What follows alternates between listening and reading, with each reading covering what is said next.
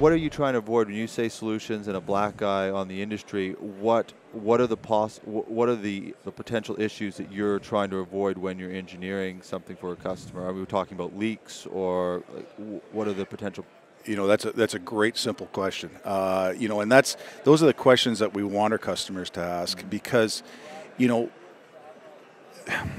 quarter-inch piece of steel is a quarter-inch piece of steel is a quarter-inch piece of steel. Now, they get steel from somewhere else. They might have different things that are into it, and it doesn't last as well.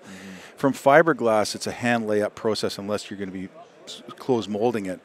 But there's so many things in terms of the chemistry that goes on to it, and you have to have that experience to know, how thick you're going to build it.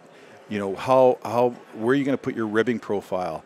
How you going to do your secondary bonding? You got to make sure, because there is a little bit of a black magic to fiberglass until you're into it and you understand it.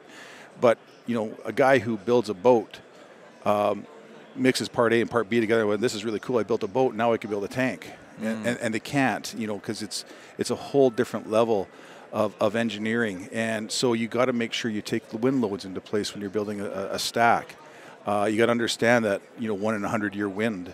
You got to take, in BC, you got earthquakes, so you got to take that into consideration. So you got to structurally build this thing, and not only that, though, then you got to take the chemicals into consideration, because your resin suppliers will say you have to do certain things to this resin to be able to handle those chemicals.